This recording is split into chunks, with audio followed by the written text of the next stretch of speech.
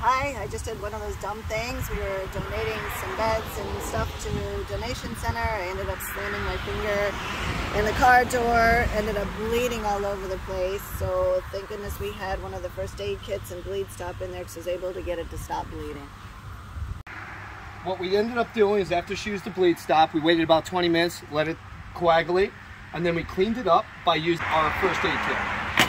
So there was the Bleed Stop we used.